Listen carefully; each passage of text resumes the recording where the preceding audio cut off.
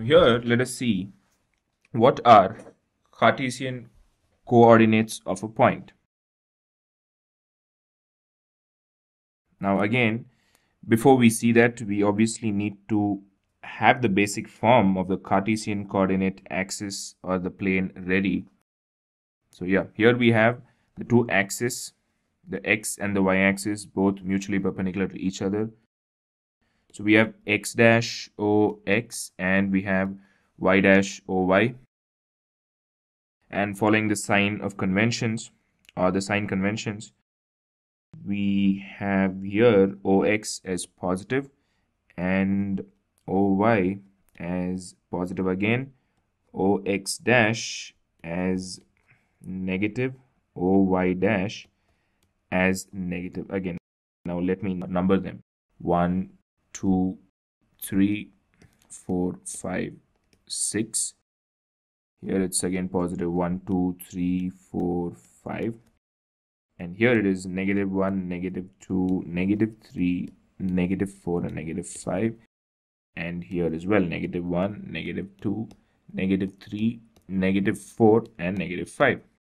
Now, let us randomly consider a point, say P. Now, what are the Cartesian coordinates of this point P? Now, this is very simple. Now, we just need to measure the horizontal distance of P from the y-axis and then the vertical distance of P from the x-axis. So, which is something like this.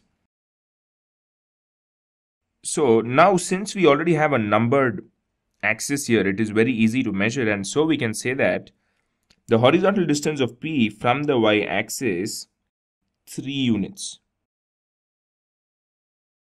And this horizontal distance is called as abscissa. So let us name this point as M and let us name this point as N.